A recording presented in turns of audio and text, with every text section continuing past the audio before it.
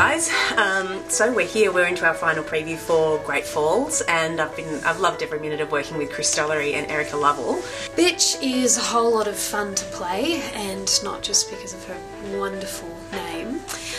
She's had some really rotten stuff happen in her life, but the way she deals with it is just such fantastic meat for an actor. She's so wonderful with words and so acerbic, and it's lots of fun. The play is a great tragedy, but it's a lot of fun to play, and I think there's a lot of joy in watching it as well because of the wonderful wordplay throughout. Well, really, it's a road trip, and like all great road trips, it's you know, a buddy tale. You know, I play the mysterious monkey man is an extraordinarily talented and witty writer who's a big hit with the ladies, and he's going on a road trip with his great pal, his daughter. Actually, not his daughter, his stepdaughter. Actually, not even his stepdaughter, because he's not even with the mother anymore. Anyway, that's the road trip he wants to have, and it doesn't really work out for him that way, which sometimes makes us laugh, often makes us cry.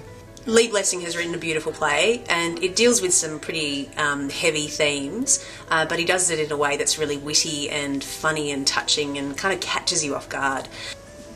This is how I sleep. I can see why she left you. It's my stepdaughter. We're driving to the West Coast. So did Dad! It was all their business! It's about a man who raised his stepdaughter for more than half her life, and then the marriage dissolved, and he's become estranged from this girl, and he is desperate to reconnect with her, so he kind of takes her on an impromptu trip across America, and the trip kind of takes a very unexpected turn for both of them. As far as I'm concerned, Old Faithful is just one more symbol on Monkey Man's Freudian tour of America. Actually, I asked if we could switch sides.